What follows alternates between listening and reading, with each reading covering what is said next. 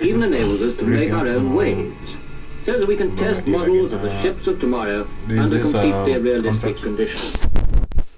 Yeah, it's a form of a pump or a compressor wheel.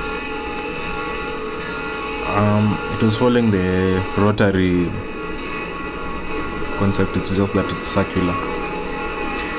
So these are in a wheel connected into a cylinder. So the big wheel pumps water or fluid.